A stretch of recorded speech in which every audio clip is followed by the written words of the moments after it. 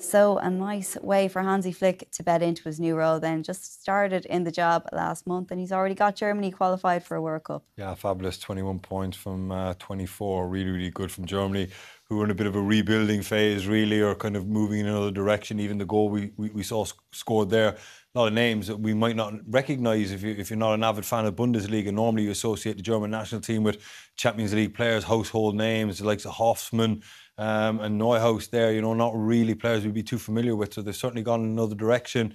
And they'll be building for another period or another cycle of success. Yeah, 18 months ago, Richard, they actually lost 2-1 to North Macedonia. It seemed like a huge crisis in Germany, but so nice for them to turn around and actually qualify 4-0 against North Macedonia tonight. Yeah, it's the usual, the World Cup with Germany. We expect to see them there, but there is a rebuild going on, and you look at the rebuilds that Italy and Spain have done in recent years, and Germany will want to be part of that. We've seen those high quality teams this week in the Nations League, and Germany will feel that they should be part of that conversation. And I think as well, over the last couple of nights we've had Argentina win, look like they'll be going to Qatar, and Brazil picking up another point. So we'll get plenty of big teams and big games next year, hopefully.